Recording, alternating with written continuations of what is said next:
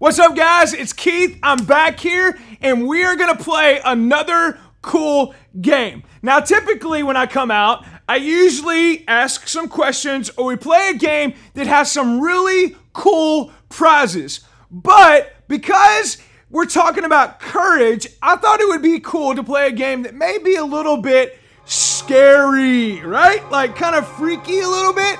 That's why you hear all these cool sound effects, because it's trying to make you scared, right? Okay, but anyhow, this game is going to be pretty cool. You've probably heard of the game called What's in the Bag, but I've changed it up a little bit, and I'm calling this game What's in the Scary Box. Now, your helpers are going to bring out a box, and here's what you're going to do. You're going to take your hand and you're going to reach inside the scary box and you're going to try to guess what's in the scary box.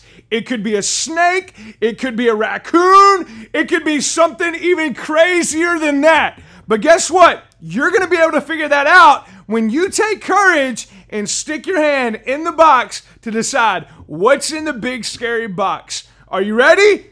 Make it happen.